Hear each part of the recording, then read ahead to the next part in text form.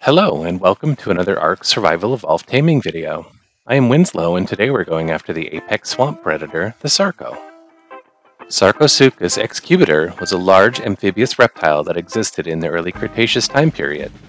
It was a carnivore that lurked in the swamps and shallow water, patiently waiting for a snack to come within snapping distance.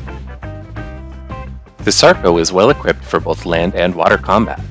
While not as fast as many land creatures, its powerful tail and webbed feet allow it to swim significantly faster than most river or even ocean creatures, including megalodons.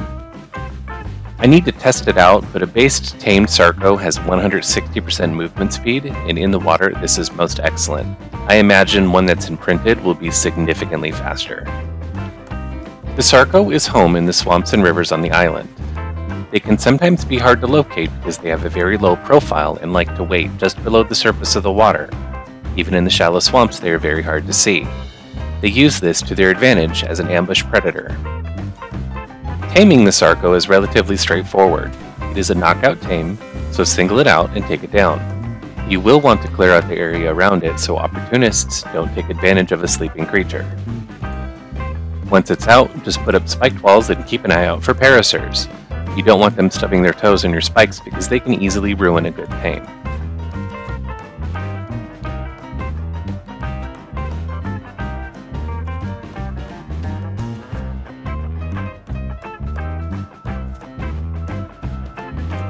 This Sarco on 4x taming took 3 regular kibble to tame up, though it was such a close finish I could have used a single piece of fish meat to finish it off.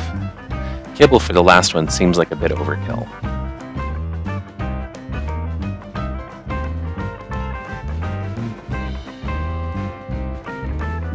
The Sarco can snatch small creatures and survivors in its jaws and do a death roll attack.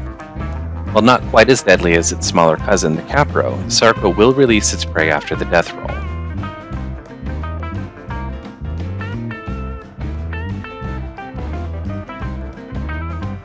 I have focused mainly on tames on the island, but it's worth noting that the Sarco is exceptionally useful to tame and use on aberration, especially in and around the green zone, which has an abundance of rivers and waterways.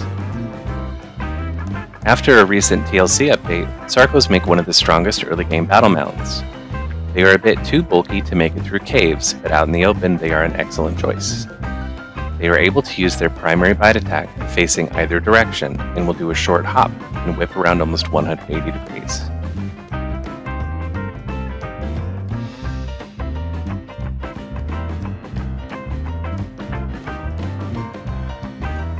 Never underestimate a wild Sarco with its back to you in melee range. The Sarco can also use this while swimming, allowing it unmatched maneuverability in the water.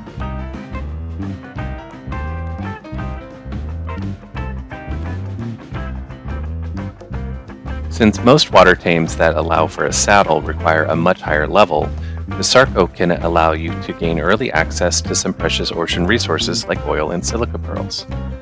It combines the maneuverability of the Ichthyosaurus and the combat of a Carno in a much larger package. I would highly recommend a Sarco for anyone who is making the first few steps out into the ocean. It is an excellent mount to take out for a swim. Thanks for watching this ARK Survival Evolved Taming video. I am Winslow, and if you found this guide helpful, please consider leaving a like. I greatly appreciate your time and support, and we'll catch up next time.